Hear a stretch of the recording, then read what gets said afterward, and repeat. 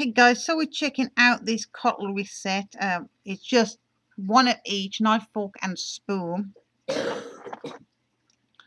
And as you see, they are really beautiful. And they do have a really nice design to them. Complete with the logo down here. But they are heavier than your standard cutlery. And I actually have my scales right here.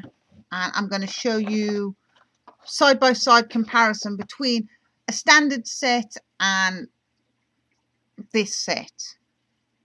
The HUIRUI. I'm not sure how they would pronounce it.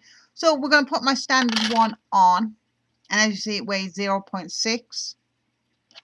And then if I put this one on, you see it's 1.1 ounces.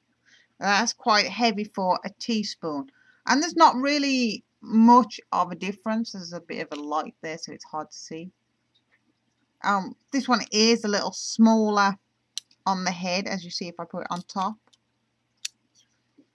But as I said, everything in this set is quite heavy. And then you have the dessert spoon or soup spoon, which my daughter actually says is a ladle. There you go.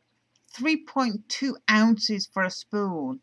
And as I said, that is quite heavy to be holding on to while you're eating.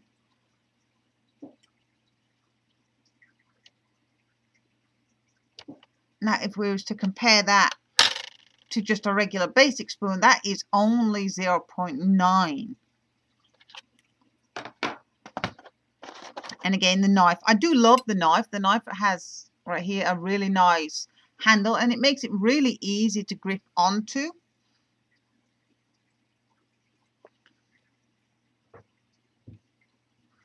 But again, with the weight,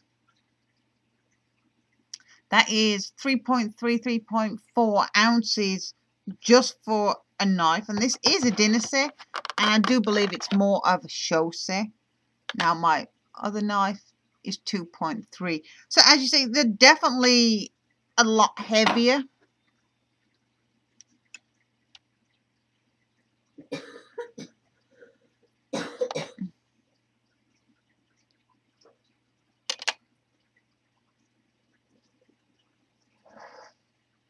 So around 1.3 for the fork of my regular one.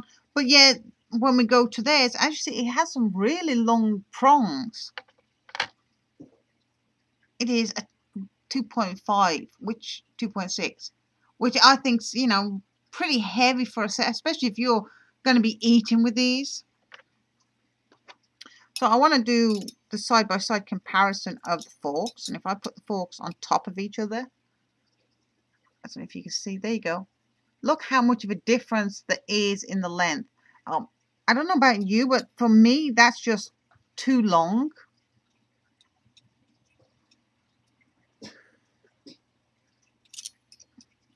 But that's it. I mean, it's a really nice set for a dinner party or something like that.